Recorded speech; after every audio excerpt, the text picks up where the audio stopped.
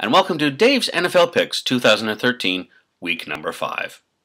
Well, in my excitement to post my vlog last week, I completely forgot about the Cardinals-Buccaneers game. Ironically, so did they, and so did millions of other Americans. Glad to know we didn't miss anything important. Speaking of important, I should mention that while I do know a lot about football, I'm really just throwing things up against a wall and seeing what sticks when it comes to picking winners. I know my friend Jim lost his house and his entire life savings based on my predictions. Not to worry, Jim. Think of the money you'll save by living in your car. Just tell Cheryl and the kids that you'll all be enjoying the RV lifestyle without the RV. I'm sure they'll love it.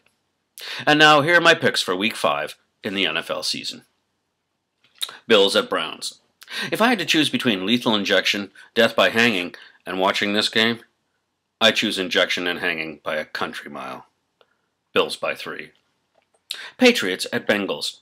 The Discovery Channel took a lot of heat for a fake documentary during Shark Week that proclaimed the existence of Megalodon, a 60-foot monster that could eat a boat whole. Turns out it was just Vince Wilfork rehabbing his season-ending torn Achilles in a Boston pool. Bengals by 5. Lions at Packers. This week, the Lions made Ndamukong Suh a co-captain. That's like the captain of the Andrea Doria saying to a passenger, "Hey, you want to take it for a spin?" Packers by 4. Seahawks at Colts. Wow, Andrew Luck is playing like Johnny Unitas. That explains his dead arm. Seattle by 1. Ravens at Dolphins.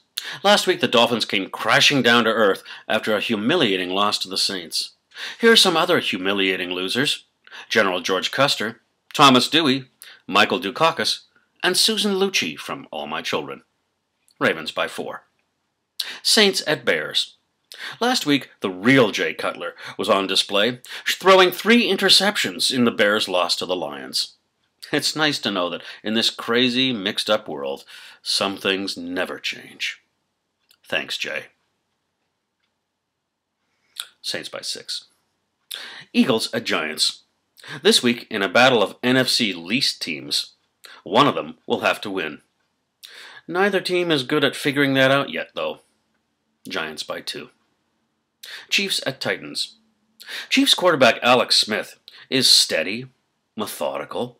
He finds the right receiver in the right position and fires it in there. Christ, he could be a porn star. Chiefs by 2. Jaguars at Rams. Last week, in the largest sting in history, the FBI charged the entire Jaguars team with fraud. Rams by 35.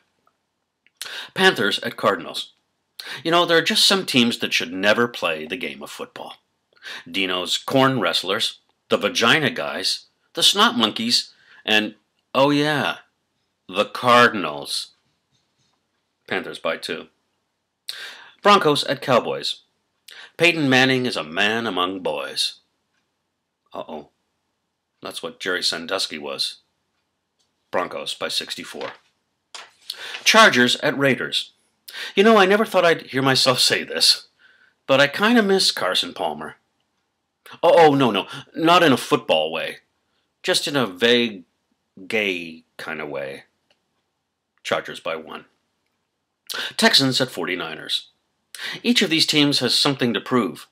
Darwin's evolution theory for the Texans, and Jenna Jameson's how to shoot a ping pong ball out of your twat for the 49ers. I'm going with the 49ers. 49ers by 4. And finally, Jets at Falcons. If you dig a hole 3,959 miles deep, you'll reach the center of the earth. Ironically, that's how far the Jets will sink this season. Falcons by 2. Those are my picks for Week 5 in the 2013 season. We'll see you next week.